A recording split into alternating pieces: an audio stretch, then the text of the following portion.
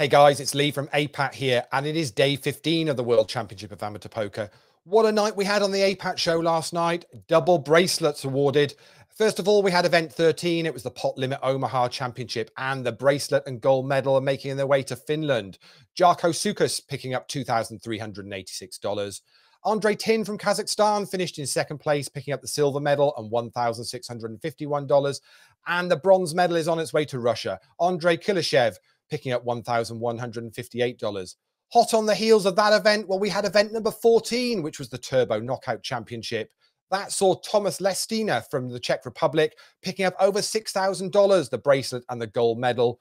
Thomas Riley from the UK finished in second place, picking up $3,610. And the bronze medals making its way to Germany to Max Hoffman, who also scooped $3,218.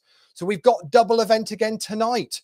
First of all, we've got event 15, which is the No Limit Hold'em Turbo Championship. That starts at 7:15 UK time. $20,000 guarantee in that for your 55 buy-in. There's also the mini event, $5.50 with a 4K guarantee. But don't forget, we've also got the rescheduling of event number 11, which is the No Limit Hold'em Heads Up Championship. That's seen the guarantee increase to $12,500 for the main event and $2,000 for the mini event. That starts at 8:05 UK time. And don't forget, there's no late registration in that one. We'll be covering day one of the Heads Up, and we'll be seeing the Turbo Championship right through to its conclusion, all on the APAT show tonight, live in the Facebook group. Get involved.